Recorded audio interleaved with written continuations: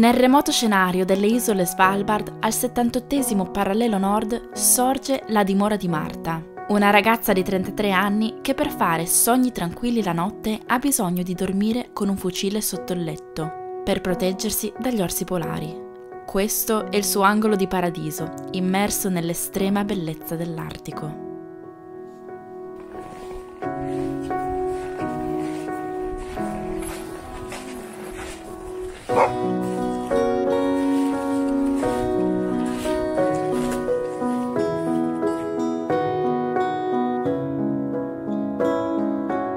Marta vive in compagnia dei suoi fedeli cani, compagni indispensabili nella sua isolata scelta di vita.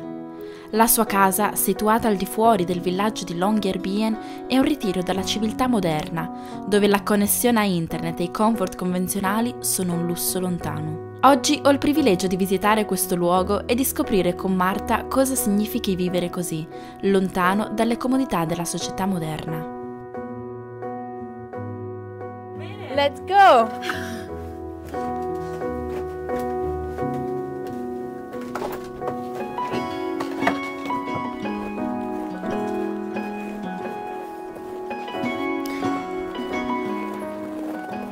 Marta è un'infermiera che vive una doppia vita unica. Trascorre 6 mesi all'anno nella frenesia cosmopolita di Londra e altrettanti mesi in completa solitudine nell'estremo artico, guidando slitte trainate dai cani. In questo alternarsi tra il nero e il bianco delle sue due realtà, Marta trova la chiave della sua felicità. È proprio questo contrasto che le permette di apprezzare appieno ogni sfaccettatura della vita, dalle gioie frenetiche della città ai momenti di contemplazione sotto le aurore boreali. In questo suo piccolo universo, qui ha trovato un equilibrio prezioso che le permette di godere appieno delle piccole cose della vita. Magari fare la vita che fanno loro. Sono sempre assieme, sempre fuori, mangiano, vanno in bagno, corrono, si intrecciano tra di loro. Non mi sembrano tristi, ecco. L'excitement che vedi ogni volta che corrono, cioè nonostante lo facciano per sempre, tutti i giorni, lo stesso giro, hanno sempre un excitement che non ho mai trovato negli esseri umani, questa costanza. E per me è anche inspiring, è uno dei motivi per cui mi piace questo lavoro. Cioè l'entusiasmo che hanno costantemente ogni giorno, noi non ce l'abbiamo.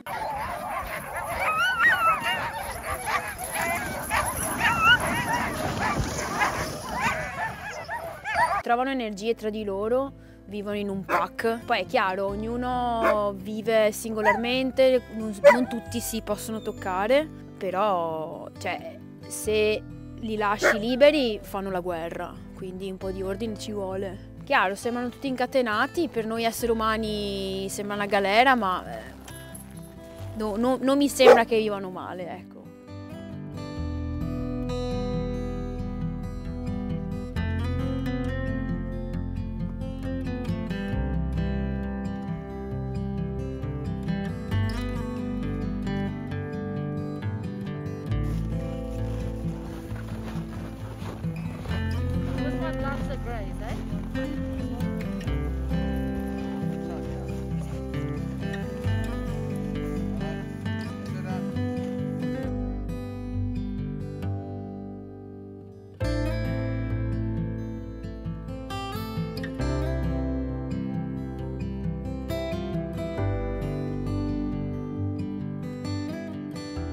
Per quanti anni lo possono fare questo mestiere?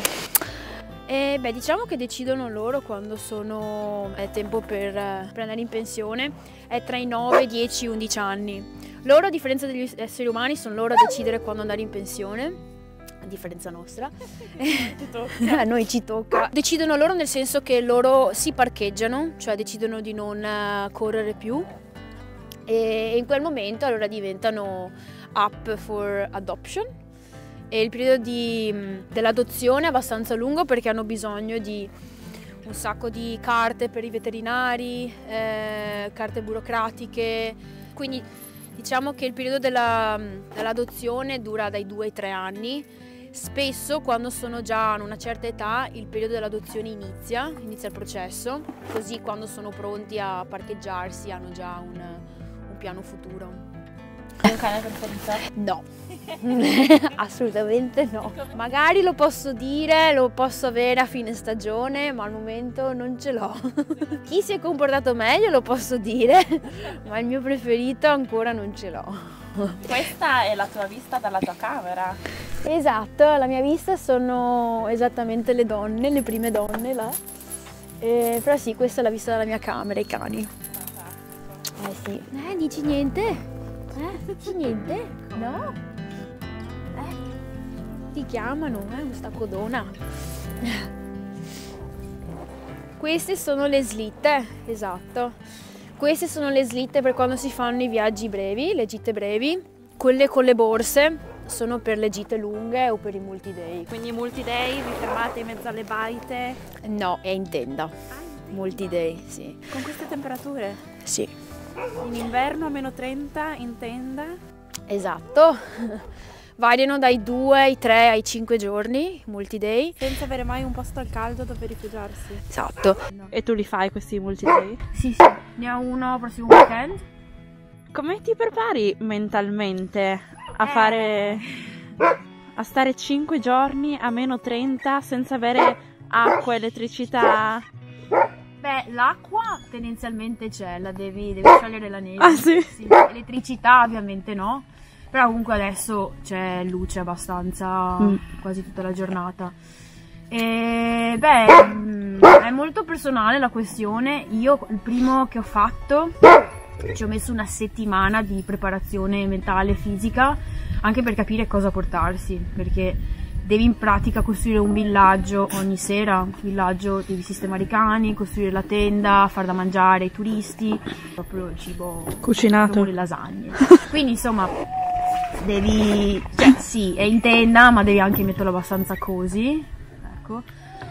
A dir la verità pensavo fosse molto più impegnativo. È impegnativo certo, però se hai una buona organizzazione funziona, anche perché turisti sanno che, cioè lo fanno con con l'obiettivo di essere parte di questa esperienza. Quindi aiutano. Quindi chiaro, c'è chi aiuta più e meno. La prima sera ovviamente la fai più o meno tutto tu, perché nessuno sa come aiutare, però dalla seconda sera in poi tendenzialmente la gente è molto più involved. Certo, perché non sei responsabile solo di te stessa, ma sei responsabile anche di altre quante persone? Massimo 4. 4 persone? I cani hanno la priorità. Infatti appena trovi lo spot per fare campeggio, la prima priorità è sistemare i cani e far da mangiare a loro.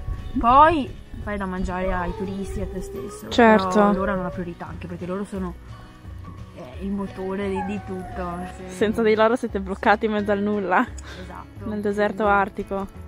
E questo è anche un punto che ai turisti piace, il fatto di dare priorità agli animali. Certo. E comunque ai cani piace poi dormire a -30 fuori all'aperto. Sono abituati. Poi di certo sono un po' più vicini tra di loro, quindi si scaldano, e in più hanno delle giacchette. Oh, Hanno tutte le giacchette. carini. Giacchette rosse. Had a few kids, bought a new house, promised you heaven but it never did work out. Got a new job and moved uptown. I bought you everything you never questioned why. All this time I waited for a season where everything felt right. Benvenuti nella cabina di Marta, dove il frigo svolge una funzione contraria e serve per tenere il cibo al caldo. Il freezer è il suo giardino e le coperte sono di bufalo e renna. Attenzione a non lasciare nessun bicchiere d'acqua sul pavimento per più di qualche minuto se non si vuole bere del buon ghiaccio. Com'è allora vivere in una baita? Cabina? Come la vogliamo chiamare? Cabina. Cabina di questo tipo, dove non c'è acqua corrente, non c'è il riscaldamento, nel senso abbiamo la legna, ci si arrangia. Cos'hai? L'elettricità? C'è l'elettricità, quindi abbiamo i fornelletti elettrici, che non è che siano sufficienti, ma è per tenere la temperatura un po' sopra lo zero. Quando è particolarmente freddo si usano entrambi, legna e fornelli elettrici, e comunque se si sta qua si sa anche che bisogna vestirsi, si dorme col maglione di lana. Certo. Diciamo così. Però ovviamente se uno decide di vivere qui lo sa anche a cosa va incontro. Non c'è l'acqua corrente, però abbiamo i contenitori di taniche d'acqua, sia per i cani sia per noi, che costantemente vanno riempiti. Non abbiamo un bagno vero e proprio, abbiamo un bagno secco, così lo chiamano. E questi sono i tuoi soprammobili? I soprammobili d'ingresso, abbiamo un teschio di volpe, ovviamente non cacciato da me, delle munizioni e questo tocco femminile, ovvero la candela. E un martello. È un martello, non si sa mai.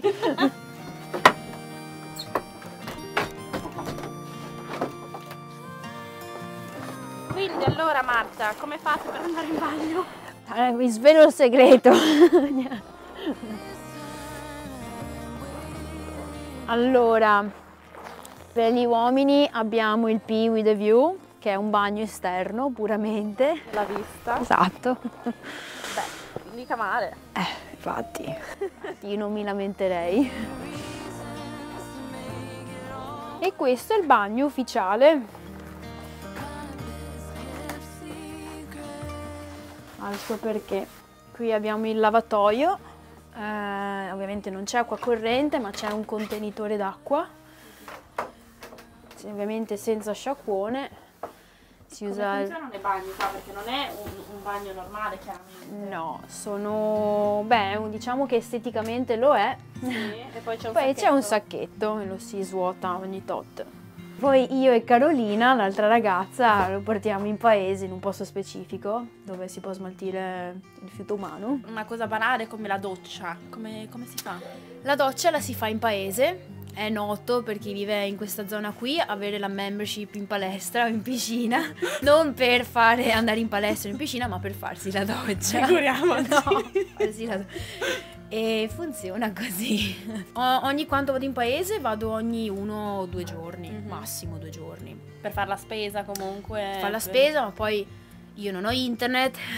Cioè tu vivi qua isolata perché non hai neanche internet, non puoi parlare con nessuno, fare chiamate nemmeno. A meno che non c'è un qualcuno con un numero inglese, ma no, perché ormai non funziona. No. Sì. Quindi sì, è praticamente isolato e per questo motivo ogni tot devo scendere.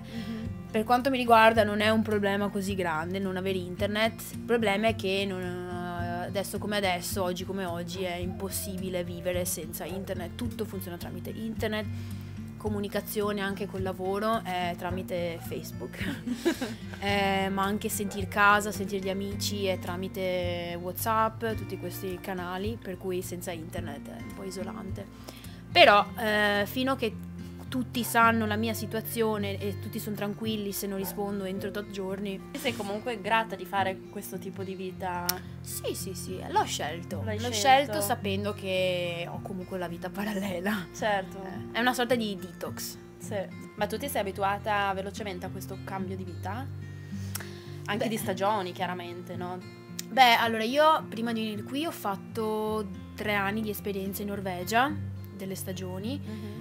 Invernali sempre, per cui quello è stato il mio primo step prima di venire qui. Quindi ho fatto un po' di esperienza col buio, con tanta luce, il freddo, la vita un po' più basic.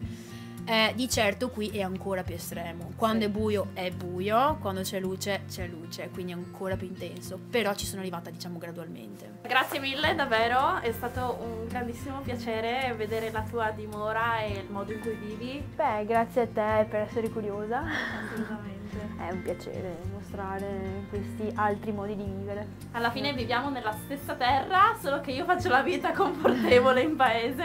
Basta volerlo. Vai. Brava! Mine is colder. I have a ventilation. I have a hot pocket for pee. I can have it too. I just don't want to do that to pee where I'm eating. I don't want. So yeah, it's the fight. Chi vive la vita più estrema. Sì.